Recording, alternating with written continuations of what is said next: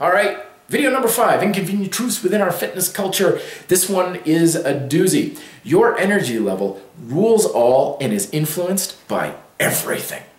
Everything that you're looking for, every little bit of satisfaction and results, from losing weight to faster baseball bat swing to improving your golf score, everything boils down to energy. How you're using it, how much of it you have, and whether or not you're wasting it.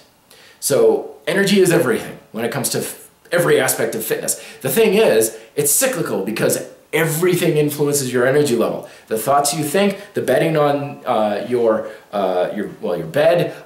There's even been studies where people have linked colors to energy levels. Put people in like a blue room and they get soothed and calm. You put people in a red room and it's like they just can't sit still. Color influences energy. Everything influences energy. So while we think to ourselves, okay, it's important not to eat fried Twinkies and it's really important to exercise in a certain way, the fact of the matter is, the bottom line is energy, and there's a hell of a lot more influencing your energy level than those fried Twinkies. They're just a small little tiny piece of the puzzle, and if there are bigger pieces that you're unaware of that are dragging your energy level down, those Twinkies are small chicken feed because there's much bigger things that you should be paying attention to. And the only way you can really know about these things is, of course, if you're paying attention.